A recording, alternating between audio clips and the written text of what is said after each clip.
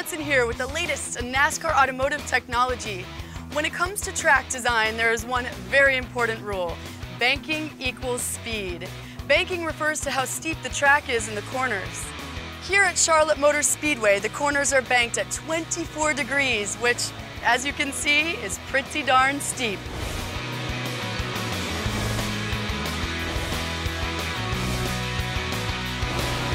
Drivers keep the gas pedal mashed to the floor in the straightaways. And the higher the banking, the more of that speed they're able to carry into the corner, and the faster they're able to get back to the gas. In a sport that's all about going fast, speed is a precious commodity. Consider the difference in speeds between two tracks that are about the same size, Bristol and Martinsville. They're both roughly a half-mile in length, but Martinsville is banked at 12 degrees in the corners, while Bristol is a whopping 36 degrees.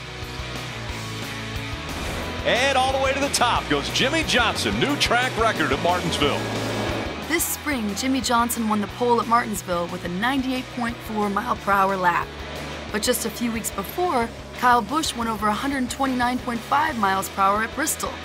That's a difference of over 30 miles per hour, all thanks to the banking. Banking presents a setup challenge for crew chiefs who can adjust by adding camber to the front wheels. Camber is the angle at which the front wheels sit relative to the rest of the car. By putting negative camber into the wheels, or tilting the top of the wheel towards the left side of the car, the tires are set more in line with the track's banking, giving the car that all-important grip. I'm starting to wish I had better grip in my shoes. I definitely have respect for the guys and gals who climb these turns every weekend. For the latest in automotive technology, keep it here at NASCAR.com.